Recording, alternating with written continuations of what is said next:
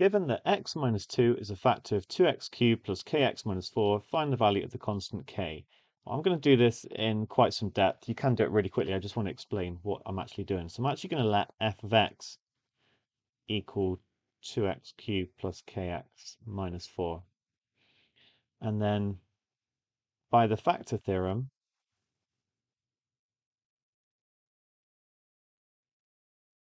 if f of a equals 0, then x minus a is a factor. That's the key thing we're using in this question. And actually, and vice versa.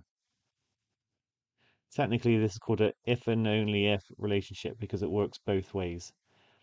And so, therefore, f of 2, because we're told that x minus 2 is a factor, then f of 2 must equal 0. We can just substitute it in. 2 times 2 cubed plus 2k minus 4 is equal to 0.